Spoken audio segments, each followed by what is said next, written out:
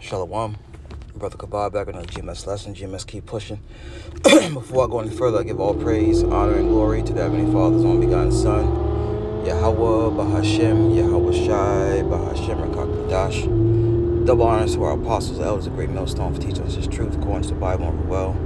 Allah Shalom, not a sincere argument throughout the 4 corners of the earth, pushing us truth through diligence and sincerity and in charity. And Allah Shalom, to all you sincere followers, believers of Yahweh Shai, Shai, not just hearers of the word, but doers as well. New men, women, and children, and hopefully elect. Shalom. Alright, this is part 2 to the lesson we did last night. The brother Hawad, brother Azad, brother Shawai, and I did. And Esau cut the stream. And I'm just going to do a part 2 to it. And Lord willing, that's edifying. I'm going to start off with the precept we brought out, open up with. And we're going to go from there. This is the book of Luke, chapter 21. I'll get to the point. Verse 27, it says, and then shall they see the Son of Man coming in a cloud. All right, a cloud represents the chariots. Okay. What's that? Psalms 104. Yeah, Psalms 104 and 3. It says, Psalms 104 and 3, it says, who layeth the beams of his chambers in the waters, who maketh the clouds his chariots, who walketh upon the wings of the wind. All right, and that's what we saw last night. You know, at the camp wrapped up, we saw a bunch of chariots, right? Just coming back and forth, cruising back and forth. That's what we saw. Okay, and these are signs to let us know that, look, our redemption draweth nigh, man. The Lord is on his way back. He sent his only begotten Son back, man. And we can't wait. We can't wait, man. Okay? So let's go back to Luke 21. Give me 1 second. Let's go and find a part real quick. This is Luke 21 and 27 again. It says, and then shall they see the Son of Man. We all gonna see the Son of Man. The scripture say every eye shall see him. Okay? Even those which have pierced him, which is reincarnation. All right, back in the flesh. Excuse me, I feel like I had to sneeze. But reading on Luke 21:27, it says, then shall they see the Son of Man coming in a cloud with power and great glory, right? What the world called UFOs. Those are the chariots, the vehicles of the Lord. And when these things begin to come to pass, then look up and lift your heads, for your redemption draweth nigh. Yeah, our salvation is close. And this is going to bug out everyone, except for the hopeful elect. It's going to bug them the hell out. Because when you read Wisdom of Solomon, which is what I had, I was going to bring out yesterday before we got shut down. This is going to be a strangeness. This is going to catch people off guard. All right, they're not expecting us to be delivered in this such a fashion. This Wisdom of Solomon 5:1, it says, then shall the righteous man stand in great boldness. Matter of fact, I'm going to highlight what I want to read. This Wisdom of Solomon 5:1, then shall the righteous man stand in great boldness before the face of such as have afflicted him and made no account of his labors. Right, and we're standing in great boldness in the face of our enemies. All right, Esau Edom, the self-proclaimed so-called white man. This is his world, and we're chanting it down, telling him that he's getting ready to go into slavery. All right, his women and his children. And we're going to rule over them, and they're going to be subjects. And what they did to us, we're going to do 2 times more. We're going to double it in righteousness. It takes great boldness for slaves to do that, because we are slaves. We are yet this day in a captivity. Baruch, the 3rd chapter. And that's another way you know that the Lord is dealing with us, man. All right.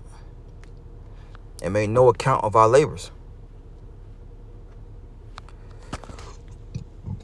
When they see it, they shall be troubled with terrible fear. Now, who's troubled? Not the average, beer drinking Edomite. Not the average corporate Edomite. Okay, not those Edomites that got into that riverboat fight with all them jakes. But the elites, the higher ups, the ones who know who we are and who they are, they're troubled. They're going to be terrified with terrible fear. All right? Because they know prophecy is fulfilling itself. It says, and shall be amazed at the strangeness of his salvation, the chariots, so far beyond all they look for. Okay? But also spiritual power. They're not expecting us to be, to get spiritual power and to do the things that some of us are going to do through the spirit and power of Yahweh Shem Yahushai. They're not expecting that. They're not expecting chariots to come down and beam us up while all hell is breaking loose, while chaos is hitting. All right? They're not expecting that. Verse 3, and they repenting and groaning for anguish of spirit shall say within themselves, this was he whom we had sometimes in derision and a proverb and a reproach. Yeah, we was up under the curses. The Lord put us there. All right? See, you thought that we were going to always be in this state, but we're not. And seeing those chariots last night was just another faith booster, man. Look, we here. We here.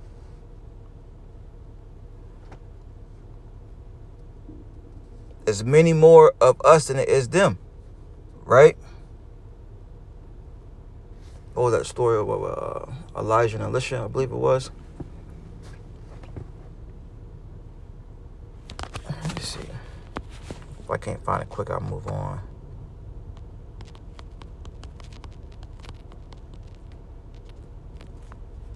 Let's see here.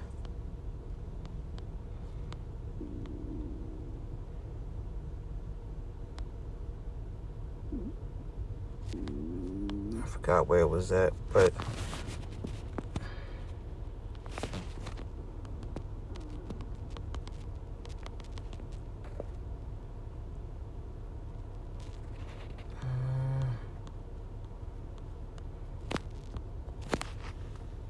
let's see here.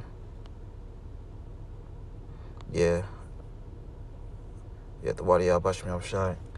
2 Kings 6. And I started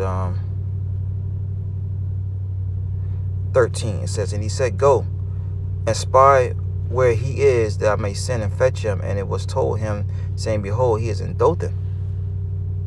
Therefore sent he thither horses and chariots and a great host, and they came by night and compassed the city.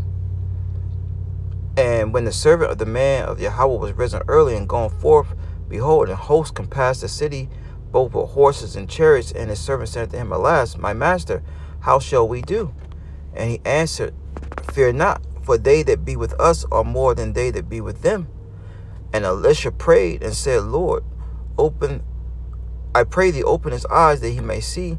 And the Lord opened the eyes of the young man, and he saw, and behold, the mountain was full of horses and chariots of fire round about Elisha. See? And those chariots that we saw last night was just a sign that, look, the Lord is with us. We ain't got nothing to worry about. Yeah, it may seem like, we're losing, but we're truly winning. We're really winning, man. And it's going to be made known these latter days who the Lord was truly dealing with and who the Lord is with. Then shall be known who are my chosen. Right? Verse 18, it says, and when they came down to him, Elisha prayed unto the Lord and said, smite this people, I pray thee, with blindness. And he smote them with blindness according to the word of Elisha. All right? So, and look, in them times, we're going to be performing those same types of miracles, man. Time is getting short for this man and his rulership, man. The Lord's getting ready to do some miracles, man. Like brothers like to say, the book of Acts all over again.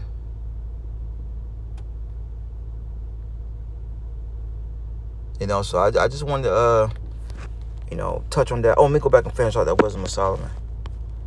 And then we'll just go ahead and close it out. Wisdom of Solomon 5 and 3. It says, and repenting, and matter of fact, I started 2. And when they see it, they shall be troubled with terrible fear, and shall be amazed at the strength of his salvation, so far beyond all they look for. Because they look for us to be what? Constantly on the bottom, not having a savior. And they repenting and groaning for anguish of spirit shall say within themselves, this was he, right? The so-called Negro, Latino, Native American Indian, the elect, of whom we had sometimes in derision and the proverb and reproach. We fools account his life madness, and his end to be without honor, and our end is going to be with honor. Okay? How is he numbered among the children of Yahweh, and his lot among the saints? Because we are the saints. Psalms 114. Psalms 148 and 14. All right? So we need to be looking up, you know, in the spirit and physically. Because our redemption draweth nigh, Akim, Akwaf. You sincere followers, believers of Yahweh, Bashim Yahweh Shai. So with that, let us give all praise, honor, and glory to Heavenly Father's only begotten Son, Yahweh, Bahashem, Yahweh Shai, Bahashem, Rakakwadash. Double honors to our apostles and elders of Great Millstone. Shalom.